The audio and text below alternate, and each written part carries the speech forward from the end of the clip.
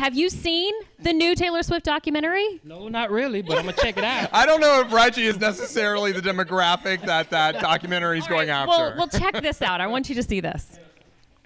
There is no such thing as someone who's bossy. There's just a boss. We don't want to be condemned for being multifaceted. Sorry, that was a real soapbox. No, why did I say sorry? You're just... It's because we're trained to say sorry. Yeah, we legitimately are. We're like, sorry, was I loud? In my own house that I bought with the songs that I wrote about my own life.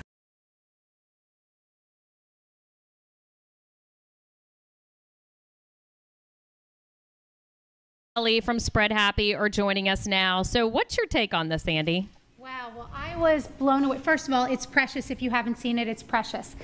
And it is. I love it. I was crying. Yeah, of course.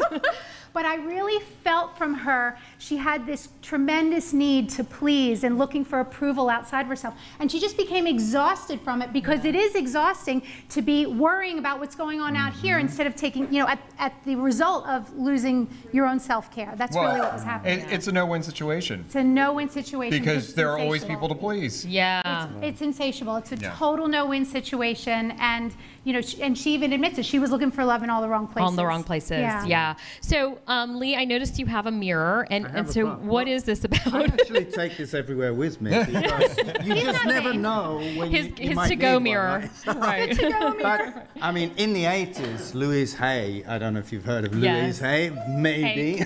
Yeah. Especially if you love the documentaries. And she came up with this idea of how often we say whether we love ourselves.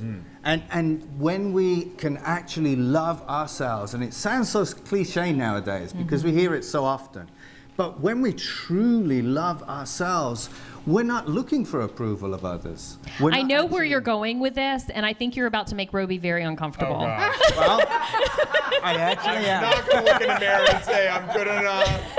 No. And gosh darn it, people like me. That's it, yeah. I know, and that's the trouble is, I always used to think that. I'm not doing that, and when I used to say, I love you, Lee. Oh. I love you, Lee. Every morning. I used to feel so like narcissistic, and it's like it feels wrong. We've been taught that it's like, oh, you're going to be so arrogant and so on. But no, the more you love yourself, the more you actually love others. The more you can actually be there for others. But does it have to go as far as looking in the mirror and telling yourself you love you, or can you just really take care of yourself? And when you really take care of yourself, you start to love yourself, right? Well, it's both, because the downside about taking care of yourself and others is, do you actually go within?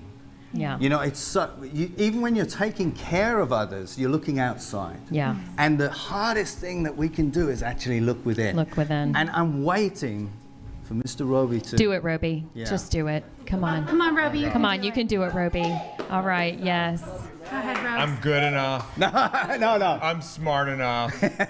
And gosh darn it, I'm not shaving off this beard no matter what you say. I love it. All right. Yes. Beautiful. All you beard haters. Yeah. All right. Andi and Lee from Spread Happy. Thank you so much for joining us this morning. I love it.